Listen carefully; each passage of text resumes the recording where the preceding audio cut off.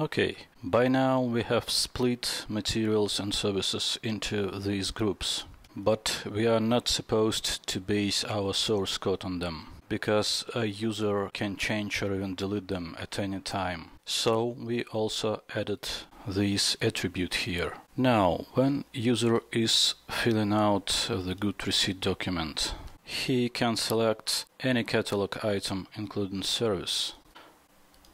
And this actually doesn't make any sense because we don't buy services and we don't store them on our warehouses. So let's prevent users from doing this. Going to the designer, opening our GoodsReceipt document, and this is the attribute we want to be assigned with materials only.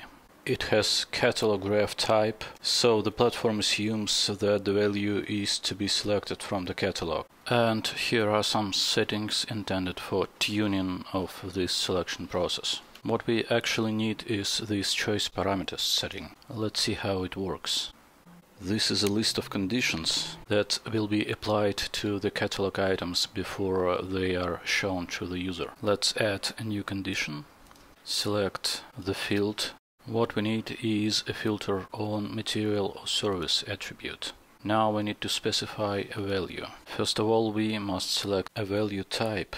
As you can see, we can select a simple type like number or string, or we can select a reference type. In our case, it would be material or service enumeration. After that, we need to specify the value itself. It would be material.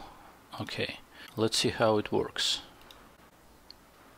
GoodsReceipt, opening the document, adding a new line in the tabular section, show all, and the services group is empty. So users cannot add service to GoodsReceipt documents anymore. But what about source code? Let's check it out. Back to the designer. And now let's implement adding a new line with service in it. Add a command. Name it add a service, place it to the form, and you can see that the command became a button, and now we need to subscribe for the event of pressing it. To add a new line into a tabular section, we need to write something like that. New line, object, materials, add. Object here is a form attribute containing a copy of our GoodsReceipt. So this is its tabular part, and this command just adds a new line into it. Now we need to fill the line with some data. We can address the material attribute just like this.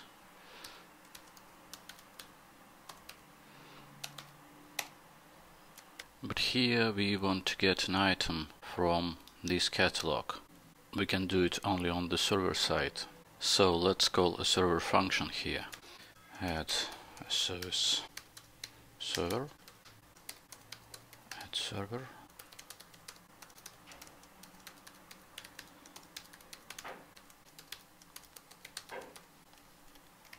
Here we want to return any service from the materials and services catalog, and use this find by attribute function to do so. Attribute name will be material or service, and attribute value will be enumerations, material or service, service.